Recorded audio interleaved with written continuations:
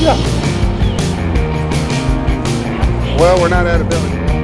We're in a boat slip right here. Where are you at? Yeah. Right?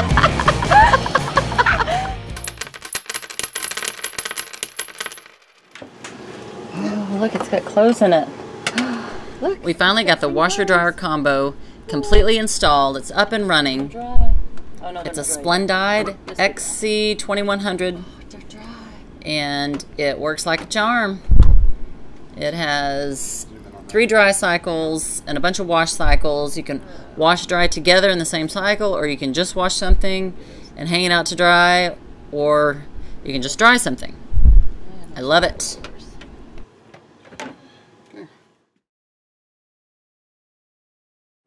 We're doing railing modifications. We're gonna modify mid-strip railings, and we're gonna modify after railings. Include fabricating special bracket for dive tank bracket. Include new life raft cradle, and also we're gonna move engine mounting plate to the starboard side, so make sure everything will fit. So by the time we finish, you're probably gonna recommend us to all your friends. Absolutely. Commercial is over, right? That's right. So down here in Florida, working with Chris with YRM Fabricators, they're the stainless steel guys. What a great experience.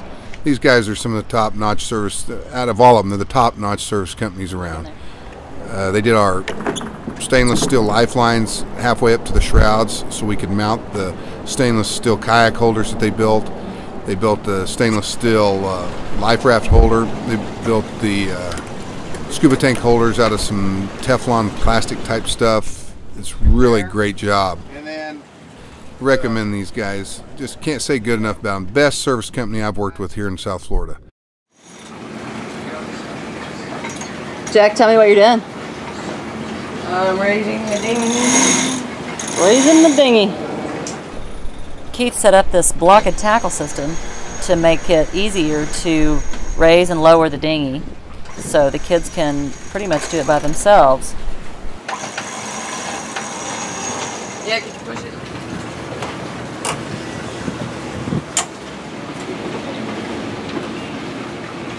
It's not really fast. And then, it makes me feel good. then tell me what we do with it when we're underway. Aren't we going to hook it up to those eyes? What eyes? Those little dills up there? Yeah. Keep it like this. We'll keep the dinghy here when we're just out cruising around, but if we're under passage, we'll probably stow it on the top deck.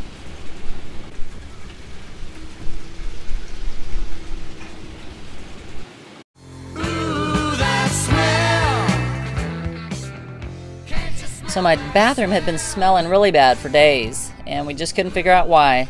The holding tank was empty. Keith actually took the toilet apart and cleaned everything. He checked all the hoses to make sure there were no leaks anywhere. He even bleached under the toilet, all around everything, replaced parts. We even checked under the ceiling to see if there was mold or mildew up under there anywhere, and there wasn't. And we were just completely baffled.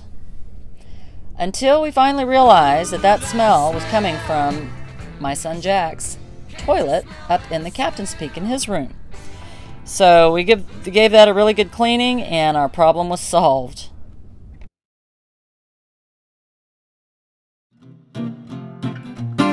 Okay, so I had to change a freshwater water pump. The quick connect's real easy. Just disconnect them, clip the wires, remember where the wires go, use your iPhone to take pictures. That way you know how it all goes back together. I bought a 6 gallon per minute pump that matched all the specifications to replace the 4.5. I don't know if that was wise or not, water usage and all. Put the new one back in, rewired the switches, and there's the final install. And I bought 2 extra water pumps just in case. So if I ever had one go down, I'd have it.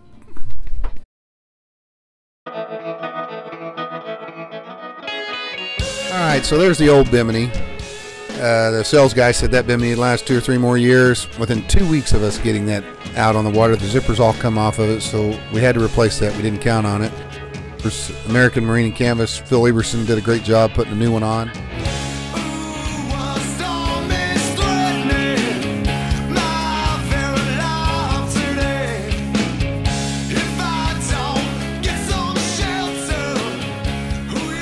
As you can see, the guys are doing a really good job. Man, the boat gets really hot without that bimini. You got to have a good bimini. The old one with Sombrella wasn't waterproof. It was water resistant. The new one is waterproof. So the bimini turned out real good. American Canvas did a great job.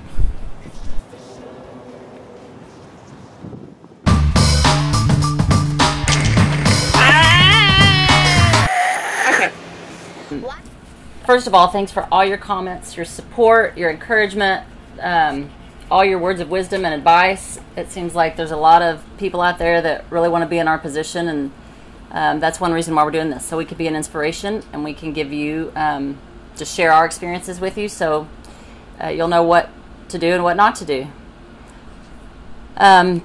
You can answer this first one. Why, some people have asked why we chose a monohull and not a catamaran.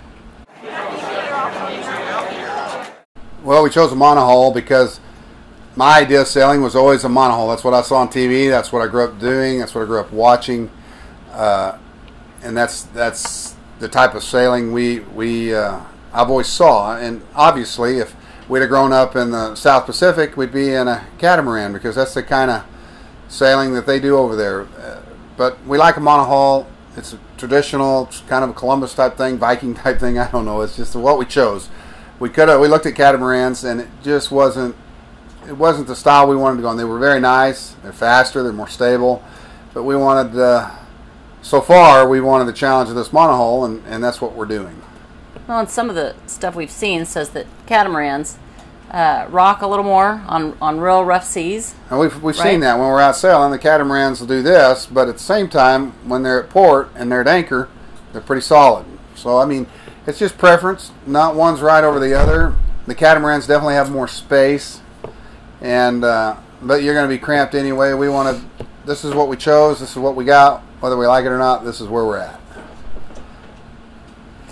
And a lot of you are wondering what we're going to do when school starts. What about the kids' education? And we have always homeschooled our kids.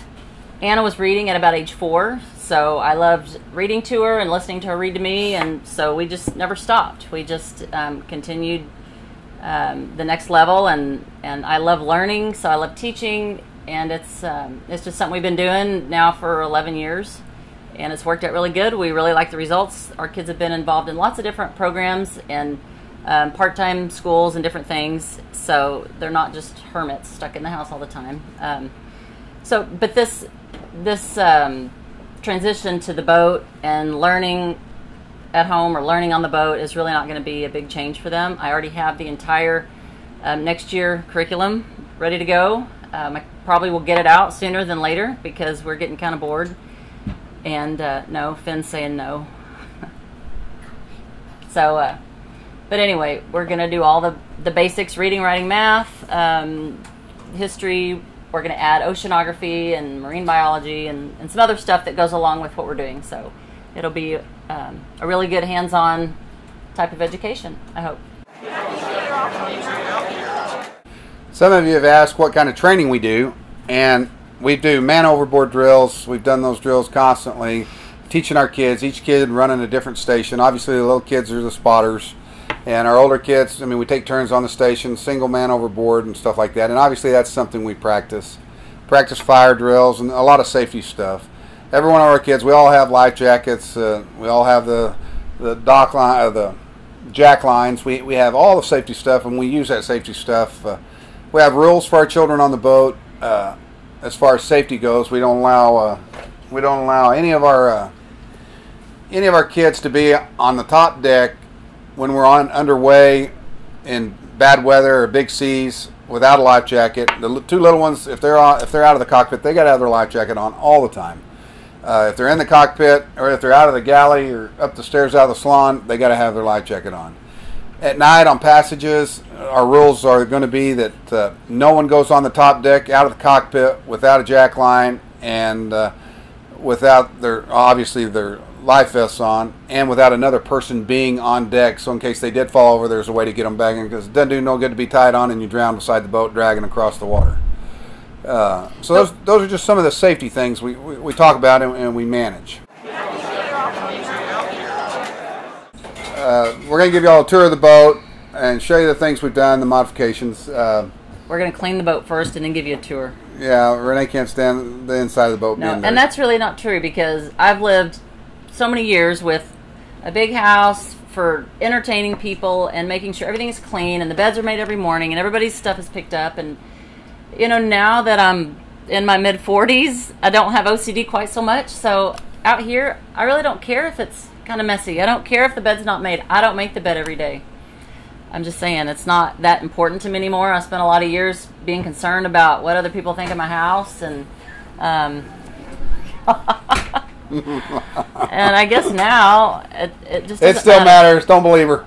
It doesn't matter as much. I do want things to be tidy and clean and organized. That way we can find stuff and we're tripping over everything. But there's just certain things that I feel like I've wasted a lot of time being concerned with over the years. And I think that's about it. Oh, we had our first fan stop by here on the New River and say hi to us. He's been watching our videos. He says, "Hey, you guys! I know you guys. You're on YouTube. They're from Cuba. They're from Cuba. They watch all our videos, and you know they may be able to use our boat to get back to Cuba. I don't know. We may give them the boat and go back to the ranch. I don't know, but yeah, they were a really nice couple, and we just want to say thank you to them for stopping by. So that's all I got. That's all I got this time. Thanks for watching. We'll see you next time. Join in next time when our weekend adventure gets really crazy, really fast. Later.